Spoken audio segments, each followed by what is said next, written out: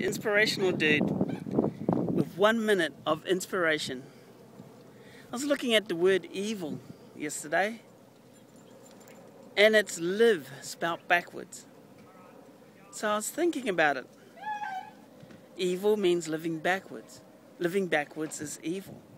So what is living backwards?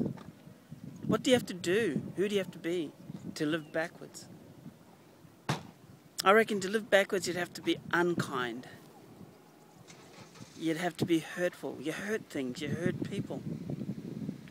You'd have to be uninspiring, unmotivated. No purpose, no passion. You'd have to hate things, not have any love. You'd have to not laugh at all, not have any fun. Be unenthusiastic and not look after yourself, not take care of your body.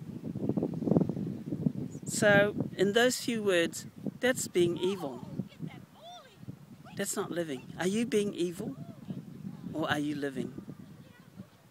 Are you living forward? Are you living for yourself and seeing your future as being the way you are and being the best life, the best person, the best everything you can be, the best in being kind, the best in inspiring, the best in loving and laughing and enthusiasm and in appreciation and gratitude.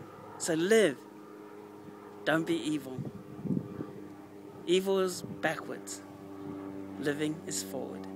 1 minute of inspiration. Cheers.